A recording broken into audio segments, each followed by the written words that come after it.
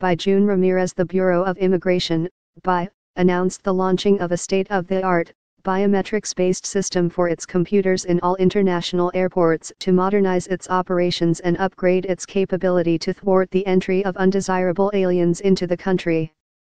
Bureau of Immigration Commissioner Jamie Motente, Ali Vicoy/Manila Bulletin.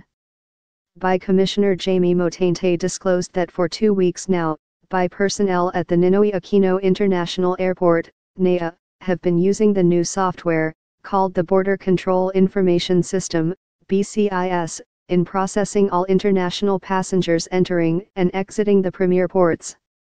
A major feature of this new system is that aside from speeding up the processing time for passengers, it is also capable of detecting attempts by undesirable aliens, such as wanted fugitives and terrorists, to enter the country even if they come in as imposters or in disguise, Motente said.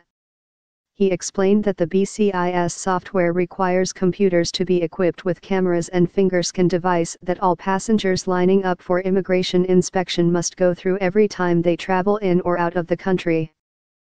Each time a passenger's face is captured by camera and his fingers scanned, the results are automatically cross-matched with the passport image and images in the BI database where personal details of persons with derogatory records are stored, the BI chief added. According to BI Port Operations Division Chief Mark Red Marinas, the BCIS is also interconnected with the database of the Interpol and the Australian Immigration Department, thus individuals who are in these agencies' wanted list will be caught if any of them attempts to enter the country. With this system, the use of fraudulent travel documents and disguising one's physical appearance will soon become inutile, Marinas said.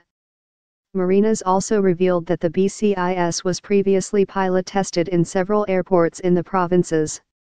In fact, he said the new system first became operational in the airports of Mactan, Cebu, Clark, Kalibo, Davao, and Laoag before it was introduced at the NAIA. Marinas stated that the new system is now being used in all international ports nationwide.